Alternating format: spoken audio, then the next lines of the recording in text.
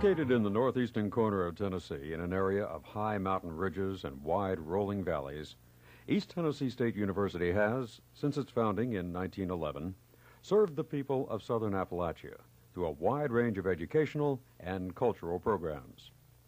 ETSU is located in the Tri-Cities of Johnson City, Bristol, and Kingsport, a rapidly growing regional industrial center.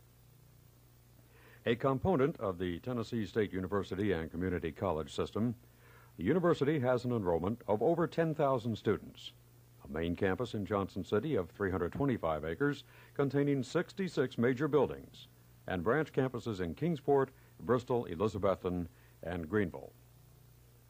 Because of its location in the mountain region, ETSU influences and is influenced by the cultural heritage which has come to be identified with southern Appalachia.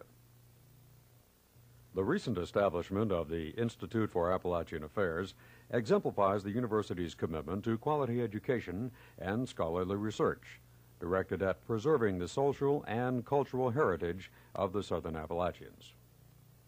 The Archives of Appalachia, located within the Sherrod Library, has as its mission the collection and preservation of historical materials relating to the economic, political, and cultural heritage of the region.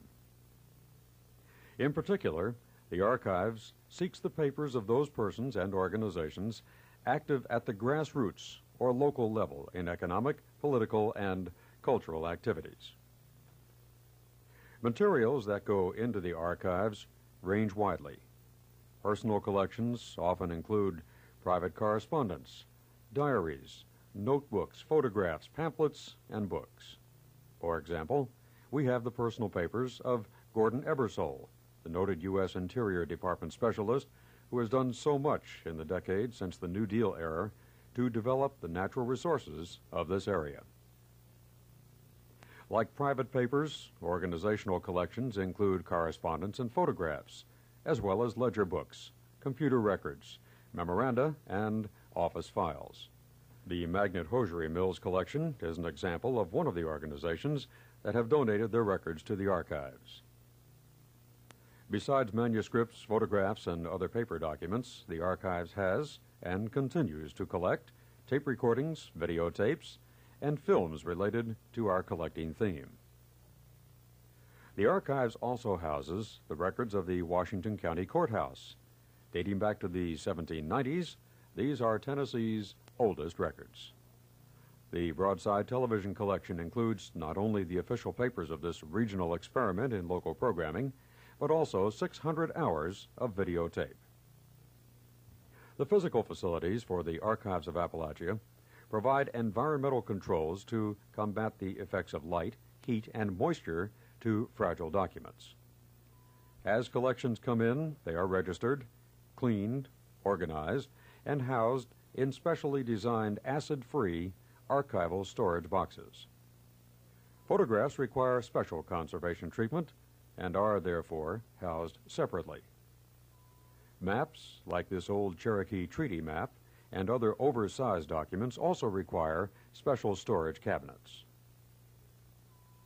When we are through processing a collection, we produce a finding aid or guide that helps our patrons use our research material. Finally, we register each collection in the National Union Catalog of Manuscript Collections at the Library of Congress. The publication produced tells researchers throughout the United States what is housed at the Archives of Appalachia. The Archives is open Monday through Friday from 8 a.m. to 4:30 p.m. Our staff is available to help students and scholars in their research. We also make available a wide range of publications, including a quarterly newsletter and a conservation primer to provide our patrons with useful and up-to-date news on our activities. The Archives of Appalachia continues to seek papers, photographs, and records of individuals and organizations in the region. If you have or know of such collections of historical materials, we would like to hear from you. Our address is provided in the flyers that accompany this program. As you can see, the Archives serves the community in many ways. While East Tennessee State University generously supports our work, we need the help and support of the greater community if we are to continue. We have therefore established the Archives of Appalachia Fund within the ETSU Foundation. Contributions of money or materials to this fund will supply equipment, supplies, and services which present funding cannot provide. All gifts are tax deductible. Contact the Director, the Archives of Appalachia, for details. Our purpose today is to bring before you some of the collections found in our archives. While scholars and students are regular users of our facility, most people have no need to spend hours with us doing research. And yet, the Archives of Appalachia is a community organization which has much to share with the people of the region. For us, the problem has been how to share and still preserve those historical documents left in our care. The search for a solution to this problem led us to the Appalachian Outreach Program that we are sharing with you today. Funded in part by a grant provided by the National Endowment for the Humanities through the Tennessee Committee for the Humanities, the Archives is now producing and circulating a series of slide tape shows. Covering such subjects as the early Appalachian farm, the quilting bee, and the Tri-Cities recording industry, these programs are available free of charge to community groups throughout central southern Appalachia. The program you are about to see comes from the series.